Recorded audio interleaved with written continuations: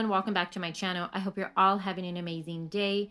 Unfortunately, this video is going to be about 13-year-old Tristyn Bailey. Her body was found Sunday evening around 6 p.m. in North Florida in a wooded area near a pond. Tristyn was a typical 13-year-old girl. She loved hanging out with her friends. She was beautiful and bubbly. She loved cheerleading. She used to go to Infinity All-Star Gym in Jacksonville for practices. The owner of Infinity, Tracy Harkmeyer, said that Tristyn was very dedicated to cheer. She would stay for hours and hours practicing. She was always willing to go that extra mile and was a team player. She was the base for the squad. Everyone loved her. She made friends so easily. Now, since this crime just happened on Mother's Day, it's still a new and active investigation, so there's not a lot of stuff being put out there. I do want to point out that the information I'm sharing with you today, my source would be from the St. Johns County Sheriff, Robert Hardwick. Tristyn was last seen on Sunday, May 9th in the very early hours, roughly after midnight. She was seen at a neighborhood gathering spot near a recreational center in Derby Crossing.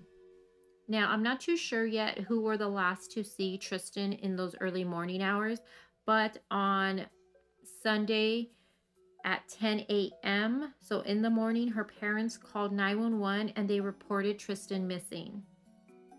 St. John Sheriff immediately responded to this call and a search was done. And also there were flyers being put out there. The community by far came together as one and was looking for her. You had parents out there, you had students out there looking for her. And unfortunately, at 6 p.m. on Sunday evening, her body was found. Tristyn was found fully clothed and she was found near a wooden area near a pond. There was a resident who was out searching his area and surrounding neighborhood, and then he is the one who found her. Now, the sheriff did confirm that the body that was found was, in fact, unfortunately, Tristyn Bailey. Now, the disturbing part is there has been an arrest, but it's a 14-year-old boy named Aiden Fucci. He is being accused of murdering Tristyn Bailey. A 14-year-old boy. It just blows my mind.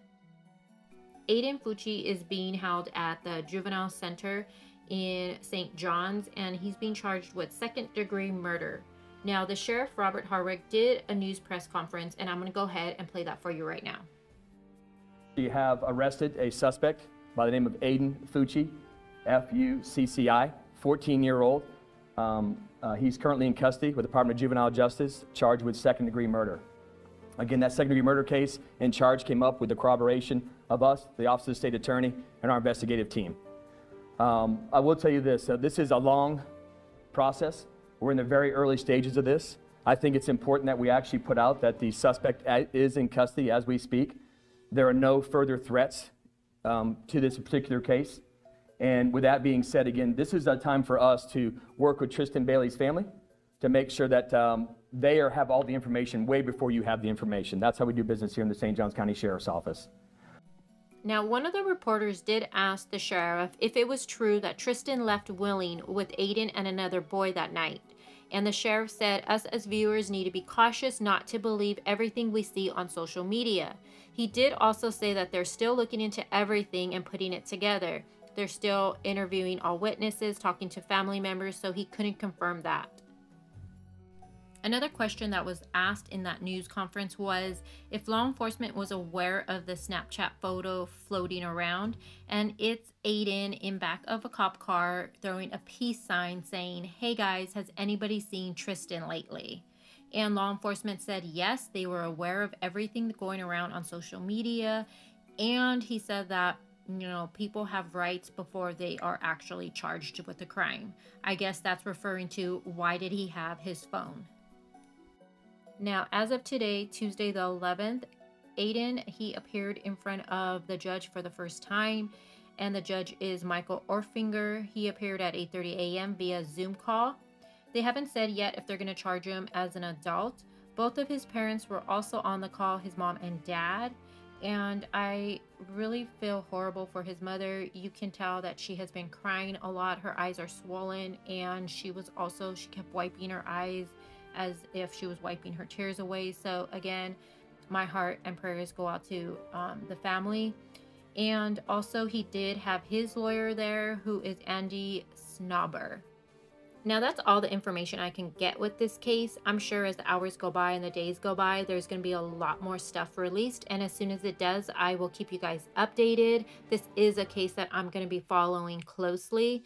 And I do want to say a prayer for Tristyn's family. I myself have young teenage girls, so I can't even imagine what they are going through. And it's so sad when you look at Tristyn's photos. She was only 13 years old. She had her whole life ahead of her, and sadly, it was taken by a 14-year-old boy.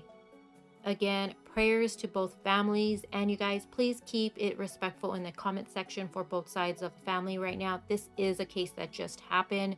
Both families are going through their own nightmare right now. So again, just keep it respectful. And as always, I will talk to you guys soon. I hope you guys enjoyed this video. As always, take the time to like and subscribe, and I will talk to you guys soon. Bye.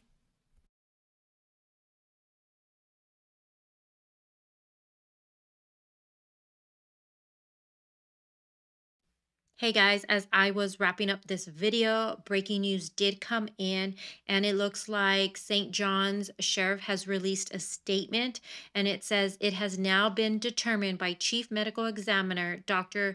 Predrag Pulik, sorry if I'm pronouncing that incorrectly, but that the cause of death is sharp force trauma by stabbing.